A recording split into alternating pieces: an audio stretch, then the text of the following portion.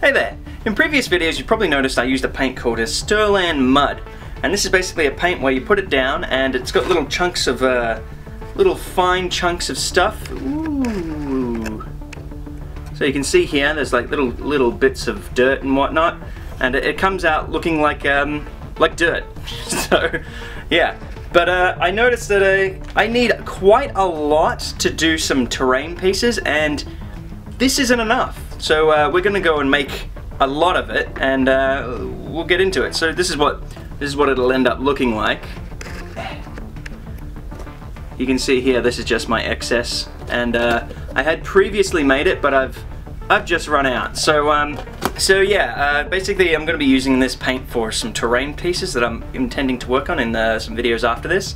So yeah, let's get into it.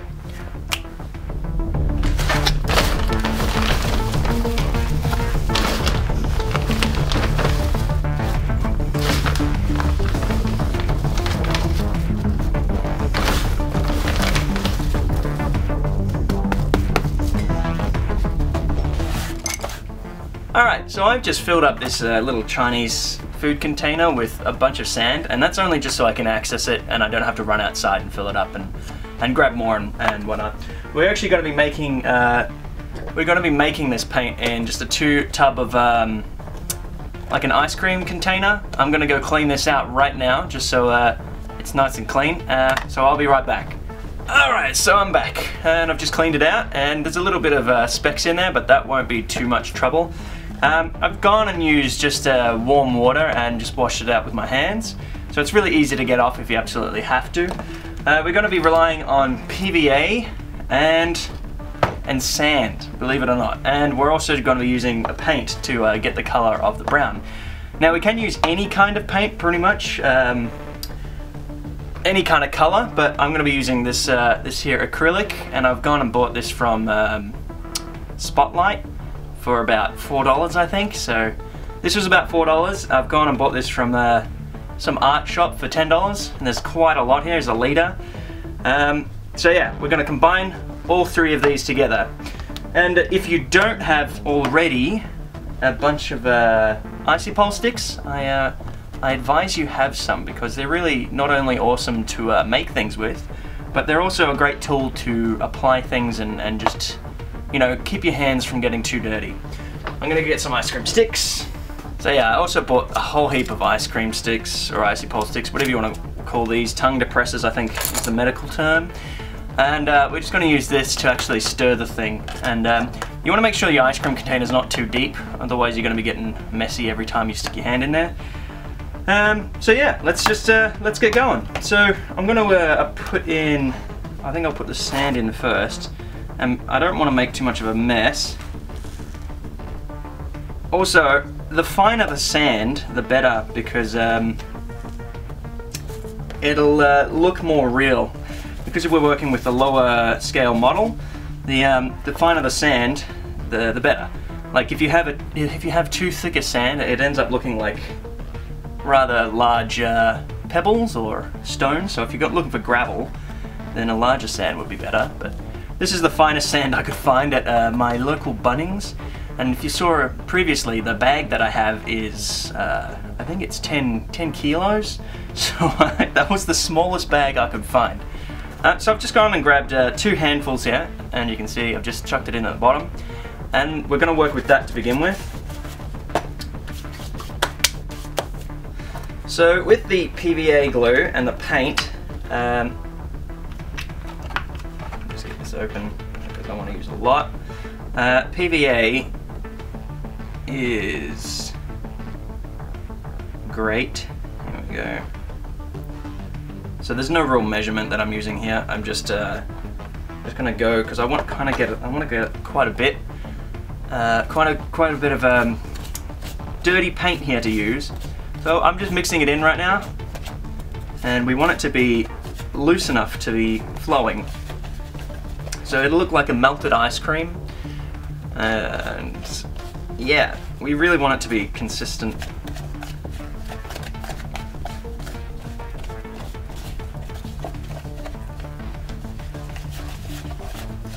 So I haven't added enough here. I really don't have any measurements here for you, but it comes down to what you want to do. If you want to have a really liquidy state of dirt, it'll end up looking a bit more like mud as opposed to dirt. Obviously it'll dry, but you can make it look less lumpy the more PVA you put in. This is a really cool thing because right now, technically, I could just use it as it is. If I really wanted to use like get a cement kind of look, my sand just happens to look a bit cementy, you could use this and you could apply it and it would look amazing. And where's my lid? I've lost my lid! Oh, it's right in front of me. How blind am I? So, if I wanted to, I could technically apply this, and you can see the difference in color when I do.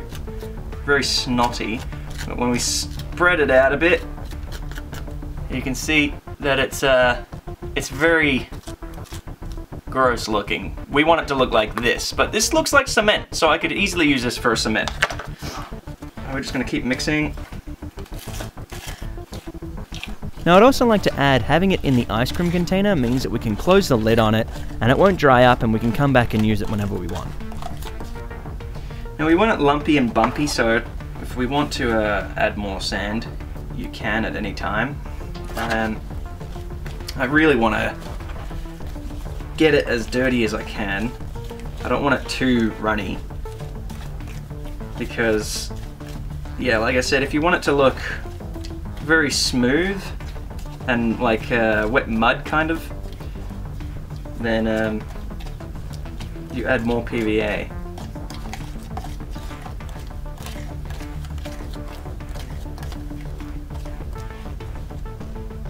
So that's, I'm kind of happy with that right now.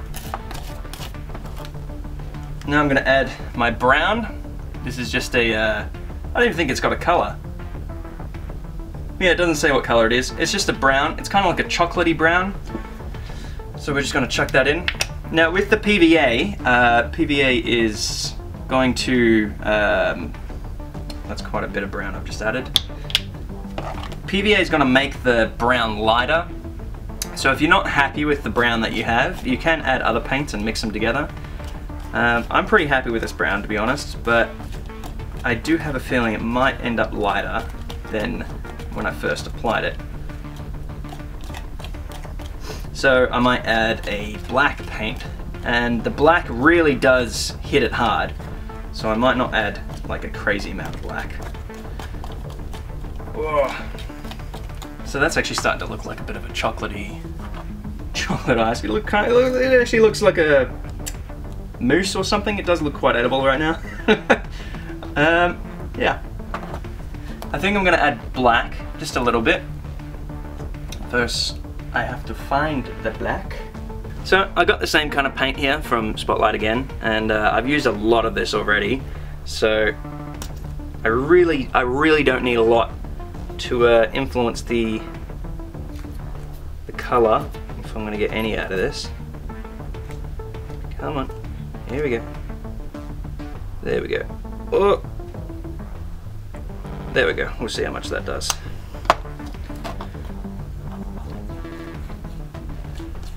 I would like to add that if you leave this paint lying around, the sand will actually sit to the bottom of the container and the paint and the glue will separate from the top. But all it'll need is just a quick stir and it'll be as good as new. It's getting pretty close, so if I use this as the base, you can see how light it is compared to my other brown that I had.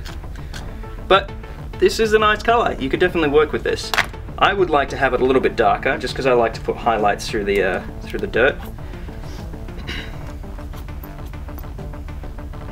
And like I said, this really is, it comes down to your preference. So if you want it to be light, I mean, you could have kept it as it was. You could put different colors in if you wanted to make it a otherworldly kind of dirt. I may have added too much black there. That's okay. It's pretty close. It's pretty close. Now it will dry darker just because it is wet at the moment. Yeah, I'm gonna add a little bit more sand So it was a half handful. It's not the brown that I'm looking for. I'm just going to add a little bit more brown, and hopefully we can leave it at that. It's not too much difference from the original brown that I first made, so I'm pretty happy with that. And when we go and apply this kind of stuff, if you apply it straight up, it's going to come out pretty gross looking. So we're going to have to thin it out. And the thinner you put it, the more sand you'll be able to see. And it's really great. Yeah, you can see how it's coming out a little bit more lumpy. So the more you work on that, the better it'll look. You can also put like tracks through it if you wanted to make something look like it's been driving through it. It's really great because the PVA sets, and it sets exactly how you've done it. So yeah, as long as you keep an eye on it, and the thinner it is, the better. You can always add more coats to it. So yeah, that's this paint. And I hope you enjoyed this video. If you did, don't forget to like, comment and subscribe. I'm going to be using this paint here in future videos, so stick around and we'll be making some terrain. I'd just like to add, if you want to support me on Patreon, you can head on over there and pledge a couple dollars per video, and you can get some exclusive content over there, which is basically the 3D printed models that I don't release on Thingiverse, and you can also get some behind the scenes action.